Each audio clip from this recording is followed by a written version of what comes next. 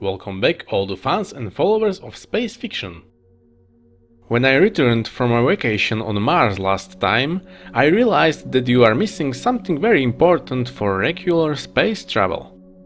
You are missing space infrastructure. Infrastructure is a very broad concept. In general, it is a group of devices or objects that allow people, resources or informations to be transported from one place to another.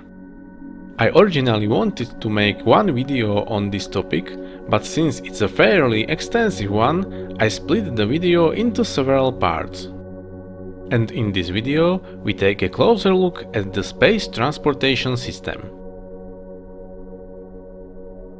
When I ask you if you have a space transportation system, it is possible that most of you will answer yes. However, the reality is that you do not yet have a transportation system. You do some launches into orbit time to time and some unique individual missions to nearby planets and asteroids. But that is not a system. You are still only in the exploration phase. If you want to travel to the Moon and Mars on a regular basis, you need a system that will secure every part of that journey. No, I'm not talking about a supersized and powerful spaceship launching from Earth and landing on Mars. Something like that would never work either. Why? Imagine you want to travel on a trip from London to a friend in New York. How would you travel? If you are not a multimillionaire and you do not have a private airport in the backyard, then in the first place you would get in a car or a bus, get to the airport, get on a plane there, and you would land in New York. Here you would get back in a taxi or subway that would take you to the address where your friend lives. And this is exactly what the transportation system looks like.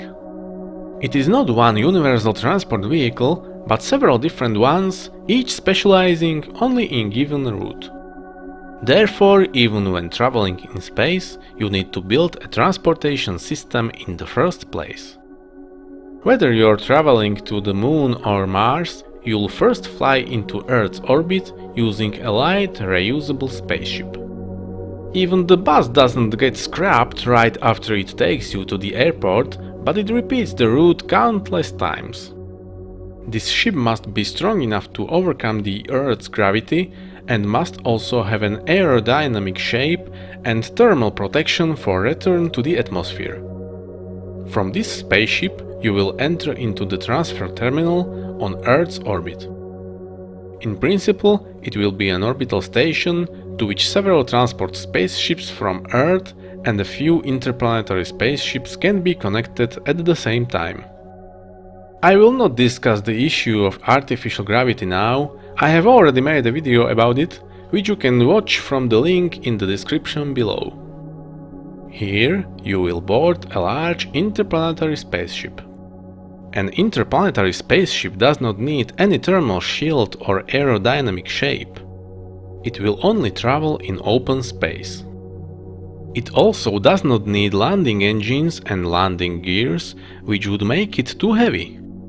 Of course, the trajectory and flight time will be different from whether you will only travel to the Moon, which is relatively close, or whether you will go on a longer journey such as Mars.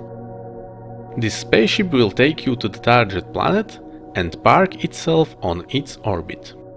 Here you will enter another transfer terminal, from which a small reusable spaceship will take you to the surface of the planet.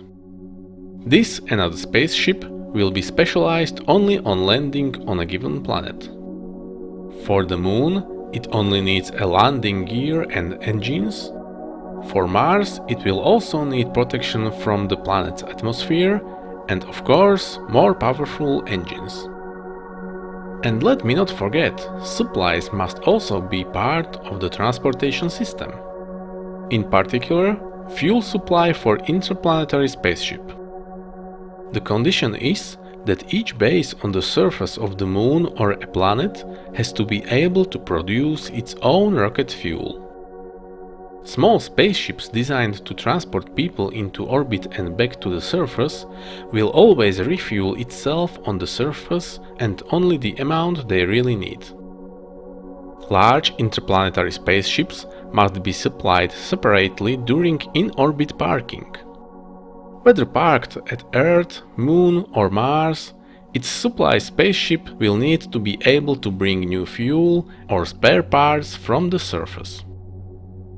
Without such a transportation system, you can forget about your holidays on Mars. In the next video, we'll look at another part of space infrastructure, space navigation. Thank you for watching, and the next time I fly by the Earth, I will send you another video from the world of space fiction.